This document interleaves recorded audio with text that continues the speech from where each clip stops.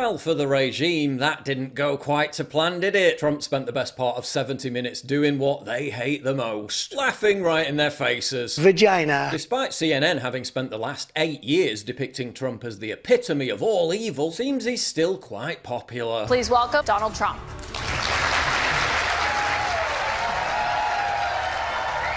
And yeah, even amongst women, some of whom found his response to the E. Jean Carroll case nothing short of hilarious. And of course, the crucial detail that everyone was missing. Her dog, or her cat, was named Vagina. The judge wasn't allowed to put that in. All of these things, he was Vagina. That word should never be pronounced any different ever again. Vagina. CNN host Caitlin Collins was there to moderate, and yes, ask tough questions, but interrupted Trump so many times that she betrayed her role as a biased partisan hack. And you're going to find some real gems in there. But it was Biden who alerted them that he had the document. And only ended up falling prey to another classic Trump soundbite. Given you a subpoena to return. Are you ready? Are you ready? Can I talk? Yeah, what's the mind? answer? Do you mind? I would like for you to answer the question. Okay, it's very simple to answer. That's why I asked it. It's very simple to, you're a nasty person, I'll tell you.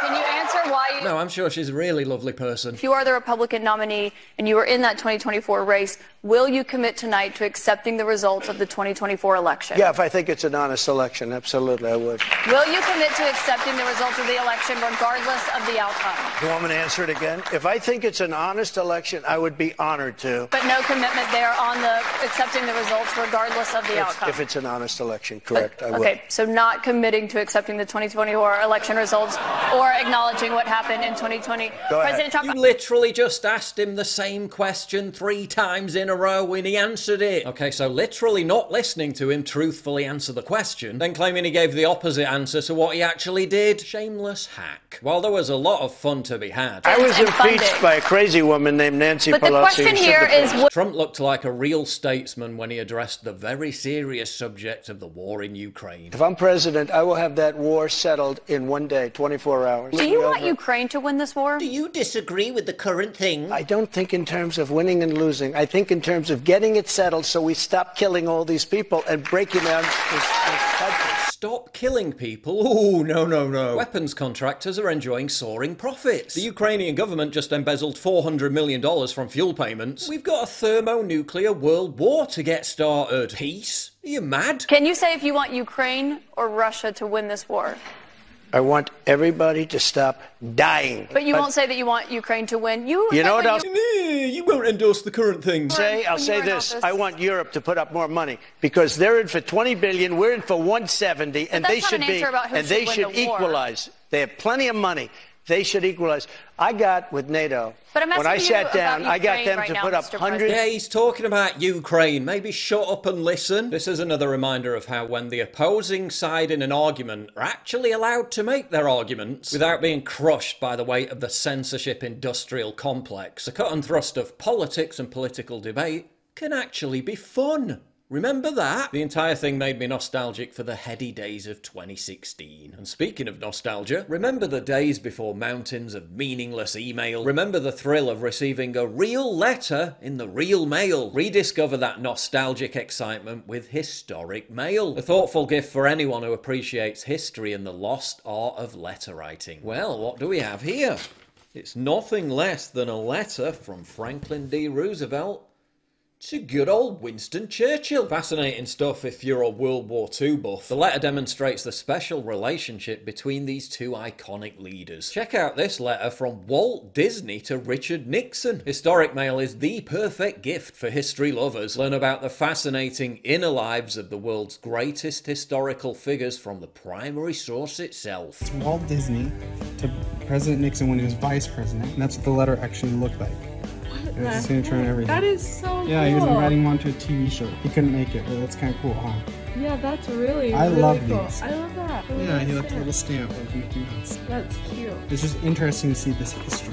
Yeah, and how authentic it is. So it's really cool. Every week a stamped envelope is delivered to your doorstep containing a reproduction of a letter penned by a famous historical figure, supported by a document providing historical context and a typed version of the letter. Get 10 weekly letters for only $59.99, or get a whole 52 weeks worth of letters for an in-depth, personalized exploration through a specific period of history. Get letters from historical titans including George Washington, Abraham Lincoln, Nikola Tesla, and Thomas Edison, almost as if they came straight from their desk to yours. Personalize your gift with this special certificate featuring your name and the receiver's name on it. And don't forget, it's Mother's Day coming up this week. Surprise your mom with this timeless gift. Just use the code PJW to get your 10% discount. Go to historicmail.com/PJW to get your gifts now and help support this channel. Now back to the video. CNN didn't exactly pick the sharpest knife in the drawer when they chose Miss Collins, a former entertainment editor, to host the event. The country is being destroyed by stupid people, by very stupid people. You once said that using the debt ceiling as a negotiating wedge just could not happen. You said that when you were in the Oval Office. I was president. So why is it different now that you're out of office? Because now I'm not president. Despite her spending nearly half an hour on January 6, Trump was unmoved. And then self-styled fact-checker Collins got severely fact-checked herself. And it was fucking hilarious. And they went to the Capitol, and they were breaking into the Capitol, smashing windows, injuring police officers. Why did it take you 3 hours to tell them to go home? I don't believe it did. Oh, let me pull it out. I have to pull it out.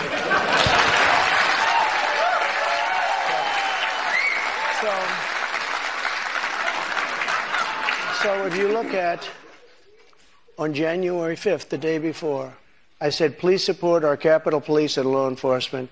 They are truly on the side of our country. Stay peaceful.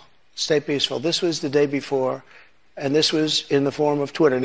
And yes, Trump dare say her name. In 3 hours, over 140 officers were injured that day. And a person named Ashley Babbitt was killed.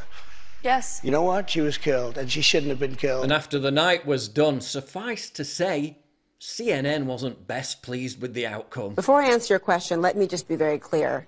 What we saw tonight was outrageous. It was going so bad for them that what was expected to be a 90-minute broadcast was cut short at 70 minutes. So despite having a complete ratings winner on their hands, CNN took their little ball and they ran home early. CNN journalist text, that was sickening! Shame on us! But after the Trump segment of the event was over, his supporters continued the demolition of CNN. Does it bother you that he keeps talking about 2020 and not 2024? You guys asked him the first question at the town hall about the 2020 election, rather than current stuff. So don't you think he could say it's time for me to start talking about 2024, not lies that aren't true?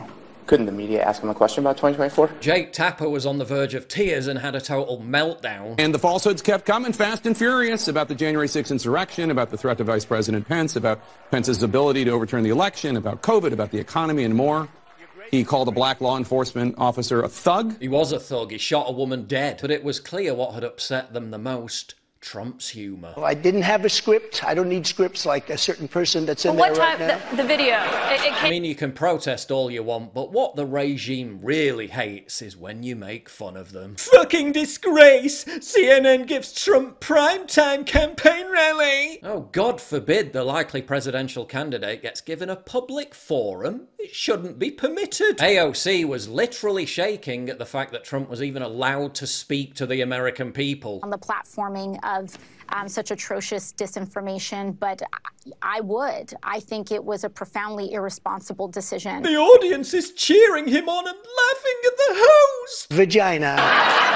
Yeah, because unlike you regime sycophants, not everyone just swallows the legacy media narrative without question. Not everyone is conned by your phony moral high ground posturing. Not everyone is happy with the monstering and demonization of tens of millions of Americans. Not everyone is on board with sending an endless slush fund of taxpayer money to buy weapons to prolong a war for the interest of the military-industrial complex. Not everyone is content with the country's borders being prized wide open. Not everyone is completely disconnected from reality. The temper tantrums were delectable, but more revealing as to the mental state of top Democrats, who are now increasingly coming to the realization that despite all their efforts, Trump could indeed win again. This was Trump in his element, confronting the adversarial media, reaching out directly to the real American people. There's no doubt about it, Trump's back, baby! And the funniest thing is that CNN played a massive direct role in helping it happen.